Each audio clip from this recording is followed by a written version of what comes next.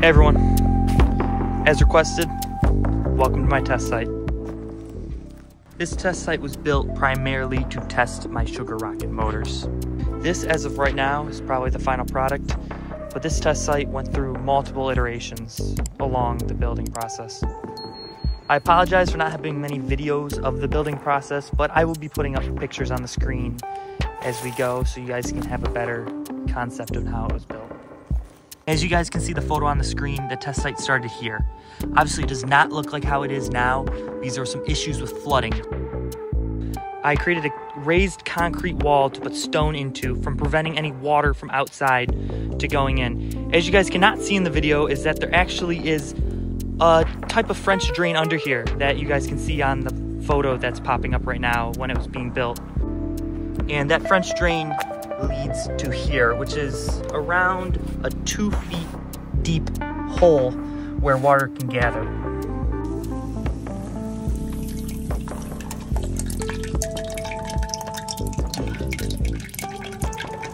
On the beginning, I did not have that outlet pipe right there. I only had this pipe, and there was issues with the water coming above the concrete and flooding out.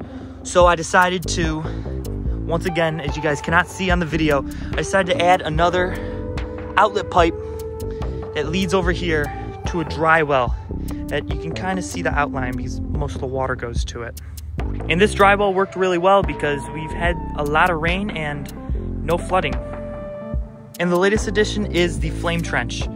Worked really well. I actually used this 2 tests ago. If you guys, I'll link the video above. And it worked really well. The only thing that didn't work out great was a huge hole was created from the exhaust. Very powerful.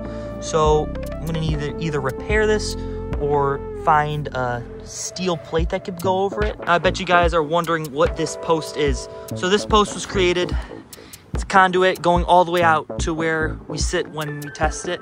And this brings power and the launch cable that actually ignites the rocket.